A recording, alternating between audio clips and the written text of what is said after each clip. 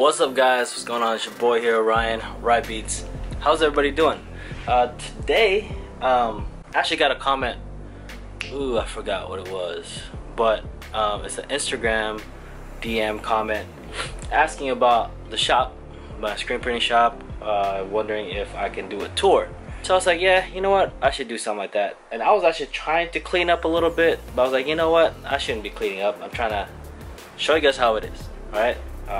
As all of you guys know, or majority of you guys know, that my shop is actually in my garage. I haven't found a spot yet, but right now I'm in the garage as with a family of 5, 3 kids.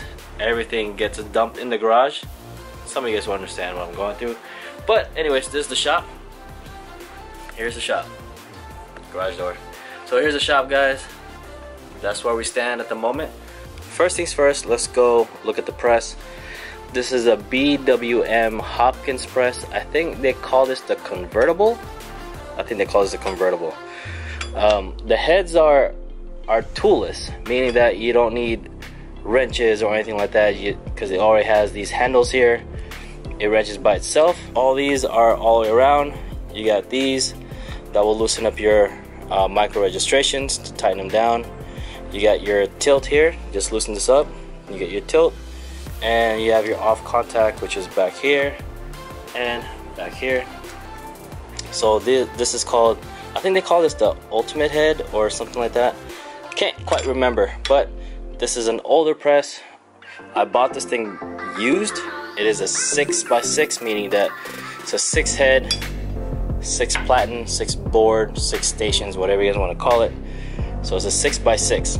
I did buy this used, like I said, and the only thing wrong with this one is that some of the handles, like on the head, I'll show you guys here. Like for instance, this one,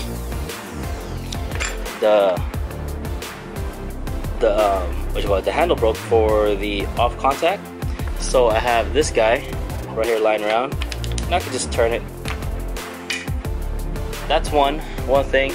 And the other thing is, when I bought it, I didn't notice that this thing was welded on. You guys can see there, this whole bar. I guess this thing broke off and they welded it. So with registering for these two, number two and number 3, you have to set your off contact just a little bit off so it'll be flat and even, right? Other than that, that's just a workaround. Everything works. So with that said, I am planning on upgrading this press. I want to get new springs, new adjusters, fix this adjuster, get the actual bolt for it, maybe put it on wheels. I'm not quite sure, but that's in the works right now. Okay, so that's the press.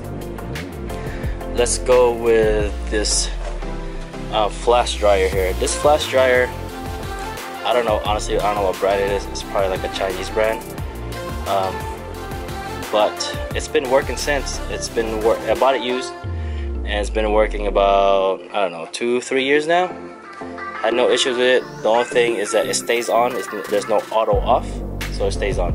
Okay, so now we're gonna go to the thing that started everything.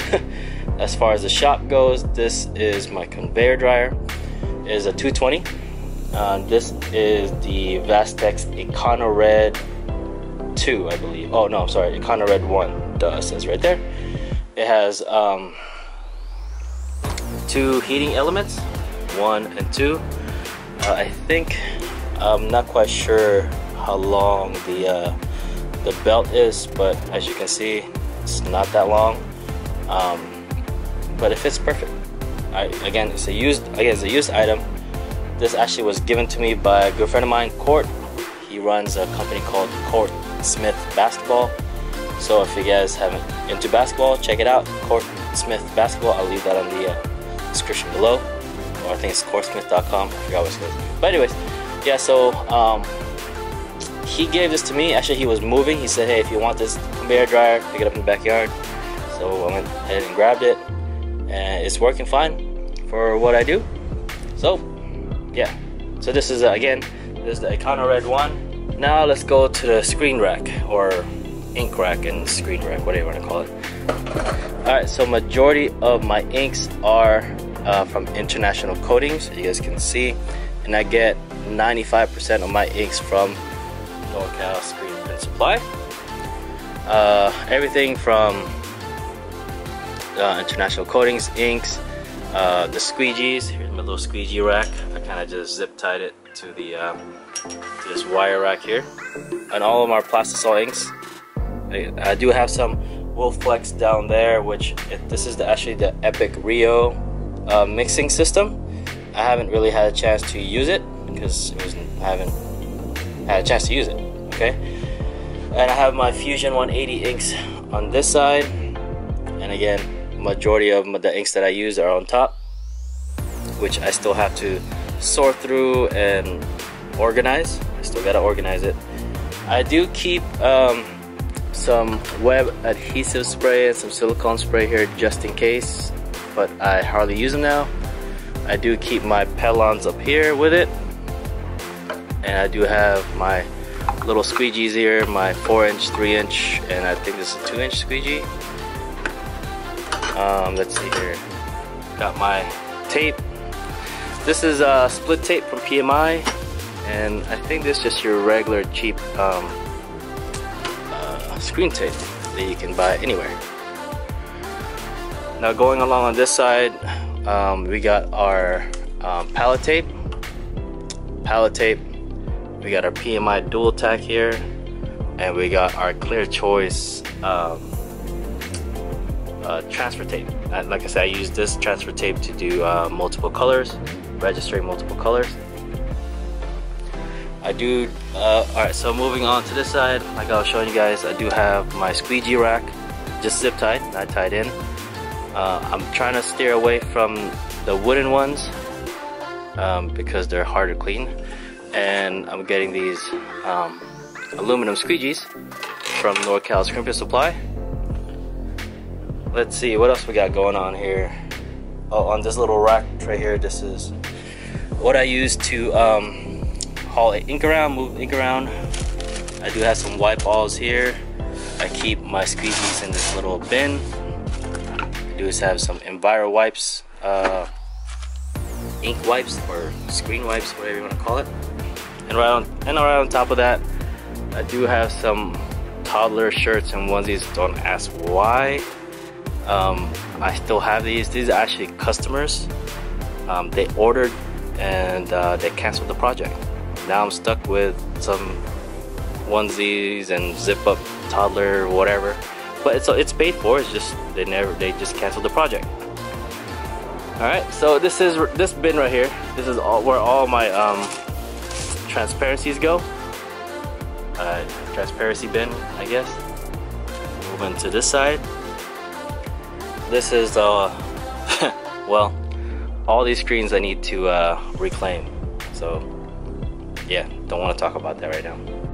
Alright, moving on. Next to it is my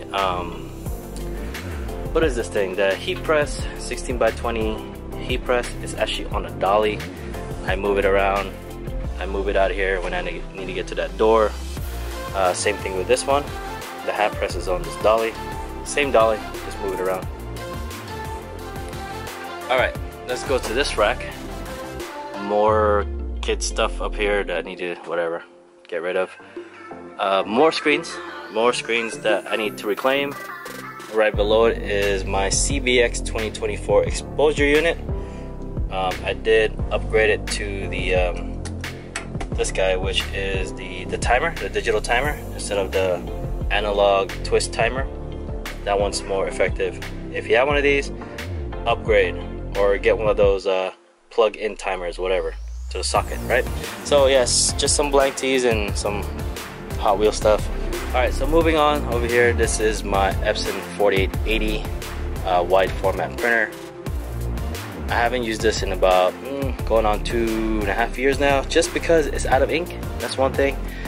I've been wanting to switch this over to an all black printer.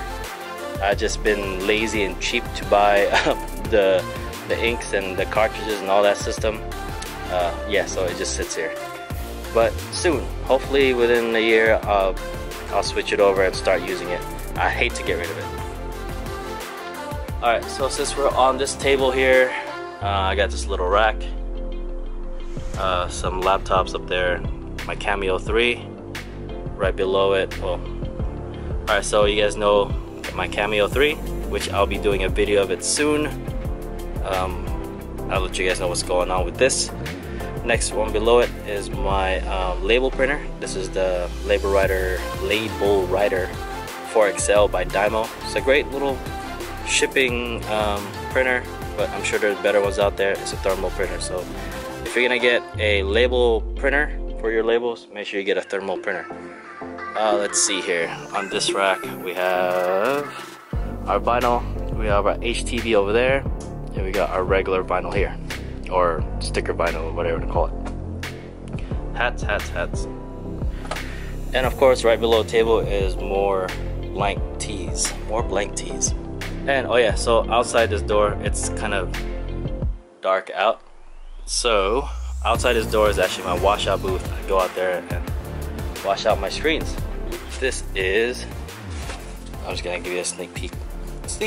This is my 24-inch vinyl cutter, the US Cutter 24 or something like that, I don't know. But yeah, like I said, and the rest of it is back here is all the garage stuff. Got my tool chest there, got some whatever garage stuff, right? And you know, shoes. Yeah, so this is the shot. I'm gonna go switch hats real quick. Oh, this one feels better. Let's see. Anyways, that's it guys. I'm not sure if you guys even want to see the recording studio, but if you guys want to see that as far as like a studio tour, I guess, leave that in the comment below. Alright, yeah, so this is it. This is my humble, really small screen print shop. So if you haven't done so, hit the like button, subscribe, and ding the notification bell. Alright, see you guys in the next one. Have a great weekend. Peace out.